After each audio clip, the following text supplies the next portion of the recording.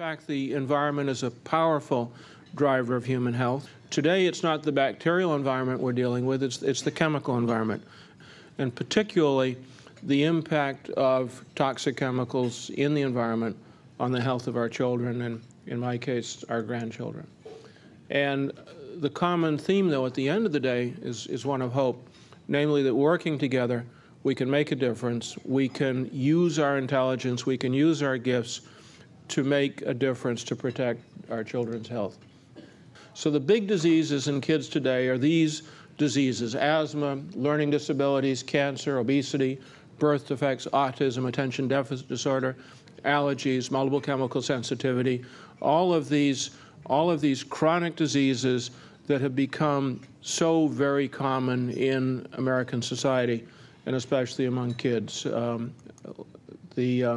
Childhood leukemia, for example. The good news is we actually can treat leukemia. 75 or 80% of children with this terrible disease recover from it, but the treatment, if any of you have ever been on a cancer ward, is dreadful. And the rate of childhood leukemia, the incidence, which is defined as the number of new cases per 1,000 children per year, has been rising pretty steadily at 1% per year since we started keeping national records in the early 1970s. So that's an aggregate increase of more than 30% over that span of time.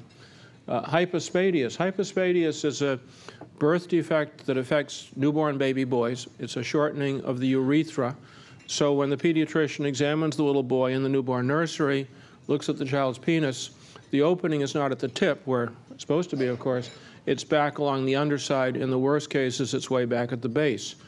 These data from the Center for Disease Control in Atlanta indicate it's not a good graph, but the raw data show that the rates of hypospadias have doubled in the past 30 years, and that's in Atlanta. It's been seen in Europe. It's been seen here in Connecticut in the birth defects registry in this state. And put that together with the fact that sperm counts are falling and rates of testicular cancer are going up. That's three signals to me as a pediatrician that something very strange is going on with male reproduction in this country, and it's happening much too fast to be genetic. It could only be environmental when the change is that rapid. Obesity has become epidemic.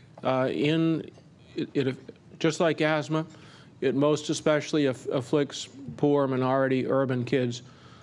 In East Harlem, where our hospital, Mount Sinai Hospital, is located, 42% of 5-year-old children entering kindergarten last year were obese.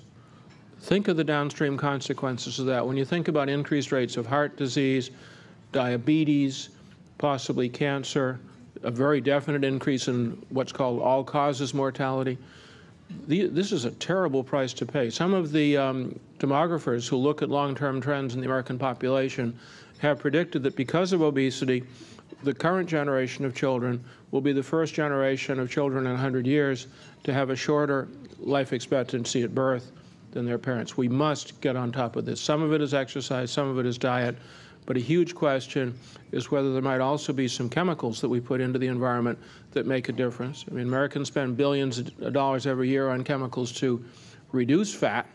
Isn't it possible that there might be some chemicals that put on fat? And we have an active research program going on at Mount Sinai that's looking into that.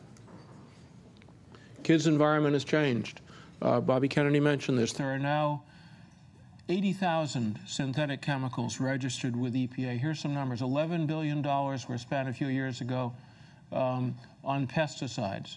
2.3 billion pounds of bisphenol A produced every year, most of it to go into plastics.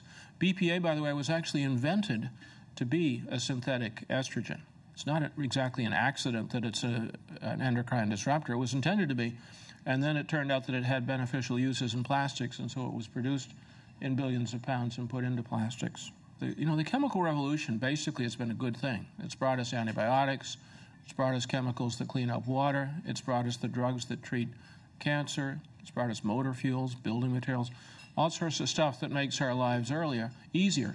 We clearly can't go back to an earlier time when we didn't have those chemicals.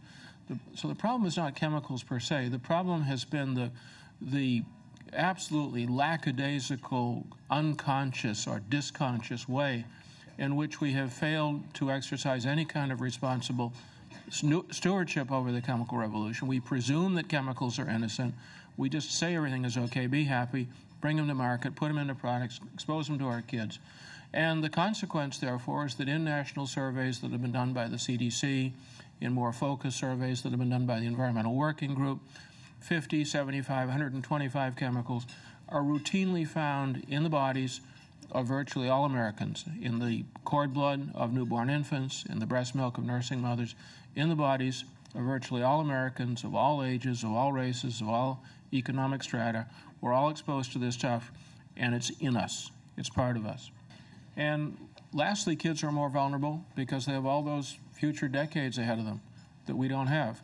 It means that if cellular damage is done or if mutations are caused in those first precious months of life when the child is so vulnerable, there's a long, long time for those cellular changes to become manifest as cancer, as Alzheimer's disease, as Parkinson's disease, or something else. And that, too, is the subject of the work we're doing. Children are not little adults. That little phrase captures the whole notion. The bottom line, to wrap this thing up, is to tell you, as my colleagues have told you already, that diseases caused by toxic chemicals in the environment are preventable.